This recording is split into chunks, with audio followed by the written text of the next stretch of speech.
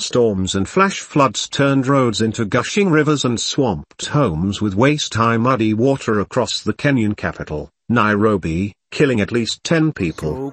The East Africa region has been lashed by relentless downpours in recent weeks, as the El Niño weather pattern exacerbates the seasonal rainfall. Across Nairobi, vehicles were stranded in the deluge and people waded through floodwaters in slum areas to reach safety.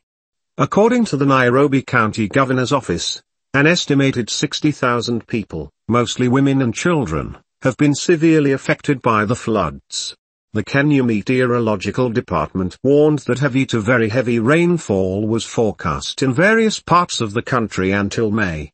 In one incident on Wednesday, police fired tear gas to disperse angry residents who had blocked a main highway with long queues of cars calling for government action over the floods.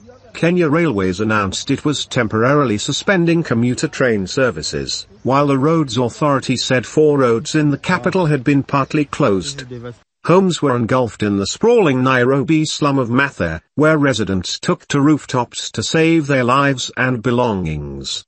The Red Cross said the Athi River, the second longest in Kenya that runs south of Nairobi to the Indian Ocean, had burst its banks, blocking roads and leaving residents stranded. In central Nairobi, where many government offices and the parliament are based, a main avenue was blocked by fallen trees.